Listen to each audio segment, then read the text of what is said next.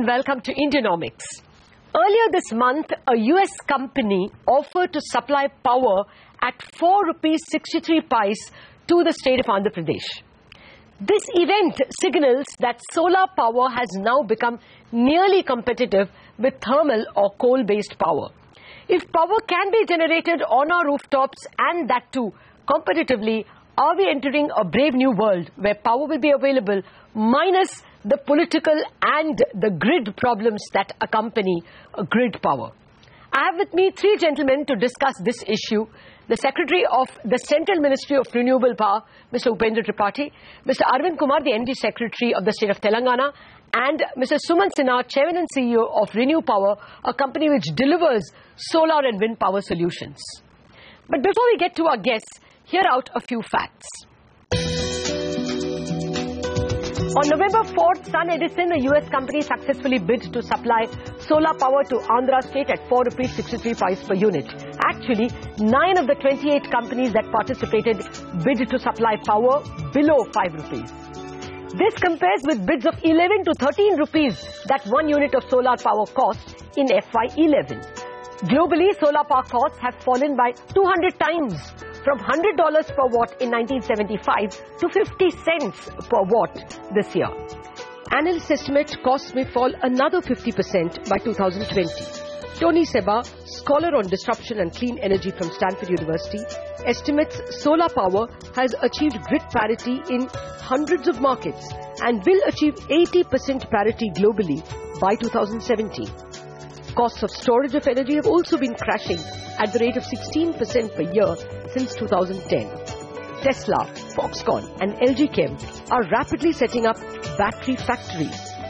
Tony Seba again estimates storage costs may fall to $1.2 per day by 2020.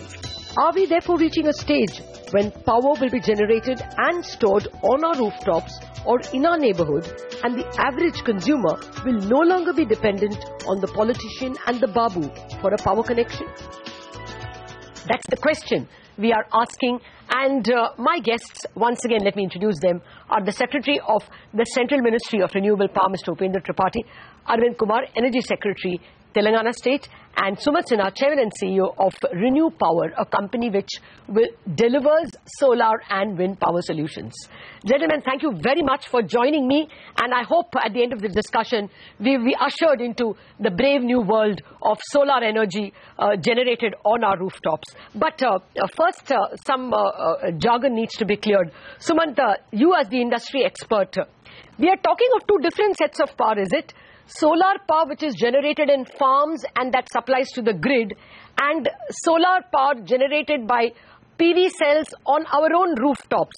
Both of them have come down below 5 rupees per unit?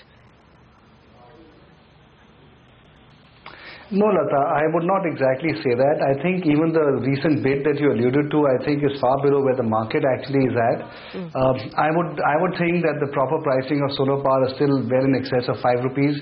If you properly cost all the risks of forex, of execution and so on. And therefore, 463 is an indicator. I think in general that solar costs are going down, but I would not say it's come down to that level. So that is point number one as far as where the ground-mounted utility scale solar is at. If you look at rooftop solar pricing is just a little bit higher than where the ground-mounted solar is at. And that, in fact, is in one way the beauty of solar, that even if you come up with much smaller size installations, the cost does not go up that dramatically as it might have otherwise. And so if I look at the rooftop installations, the costs today are probably in the range of 6 rupees to 6 rupees 50 paise per rooftop installation. And of course it depends upon the size and the nature of the roof and the orientation of the roof and so on. But I would say that if you ask me honestly, I think ground-mounted solar is probably at about 550, 570, and rooftop solar is probably at the 625 to 650 level, is where the pricing, the proper pricing with proper returns with long-term sustainable business models really would be at this point in time. Okay.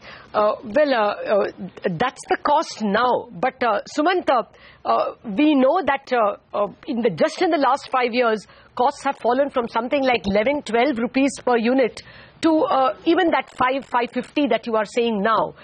If you have to draw the graph further down, to 2018 or 20, where will the cost go? So I certainly think, Latha, we are sitting on a sort of reducing cost curve. I think that in the earlier part, a lot of the cost reduction came because there's oversupply on the panel manufacturing side globally, and so costs crashed as a result of that. I think now we are at a point where demand and supply are relatively balanced, and therefore prices have more or less stabilized. I think from here on, we're going to see price reductions happening mostly because of technology improvements, of which there still will be quite a bit. And so if you ask me, I believe that solar costs will keep reducing, maybe at the rate of 2 to 4% every year. And if you extrapolate that over, let's say, a 10-year time period, then it is very conceivable that solar costs might very well go down by at least 30-40% from where we are right now. And I think that is quite possible given the nature of the manufacturing efficiencies, the technology research that is going on.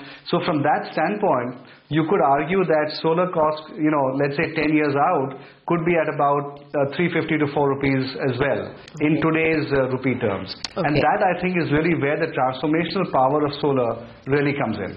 Okay. Well, let me get the Secretary from the Central Ministry of Renewable Power. Mr. Tripathi, what is it that your consultants and your experience telling you? Are they telling you that we have to wait for 15 years, or given the governmental push that 100,000 megawatts should be generated through solar power before 2020, given this kind of a government support, do you think we will advance this date? Well, Latha, what our consultants, some of them tell us, apart from the roadmap for 100,000 megawatt, which is a world record by 2022, two things that we actually miss in this debate about, grid parity, the price and cost. Now, what is hidden behind this solar energy is the type of input we use and the future input cost. It is free, it is usable, and the second thing, its impact on environment. For example, every 1 megawatt of solar that we put, either on the roof or ground mounted, there are 50 vehicles which are going off the road. And in places like Delhi and all that, where the quality of air is bad, it means a lot. All right. No, I take your point. But are you getting a sense that costs can fall faster? What are your consultants telling you? Will we see the bids go down from 5 to below 5? Yes, because the cost is a function of volume. Cost is a function of your capital cost, and cost is a function of where you are locating your solar plants. It is not uniform all over the country or all over the world. In some places, if the cost of capital is low and the solar resource quality is high and the scale is big, the prices will come down. And you correctly pointed out that the cost of storage is going down, the cost of panels is going down, and there are R&D, very exciting R&D things are happening. If you get panels much more efficient than what we have today, suppose with nanoparticle or non-silicon based materials, the cost may further go down. So it is an exciting world to come, yes. Fair enough. Arvind Kumar, what has been the experience? Your neighboring state of Andhra Pradesh was the one that set this record, at least an India record, of getting a bid at 4.63 paise per unit. Are you likely to prefer solar over, or at least renewable power over non-renewable?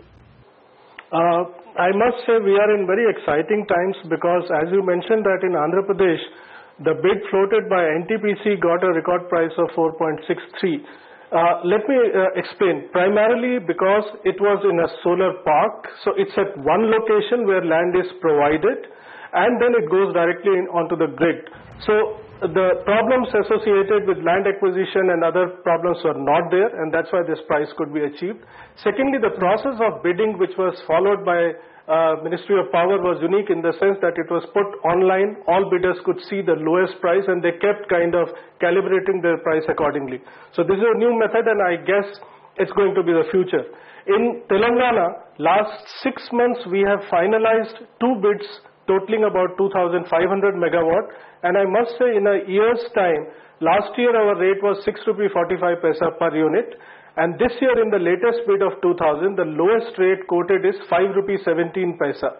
So we are already seen a decline of about 1 rupee 60 paisa just in a year's time.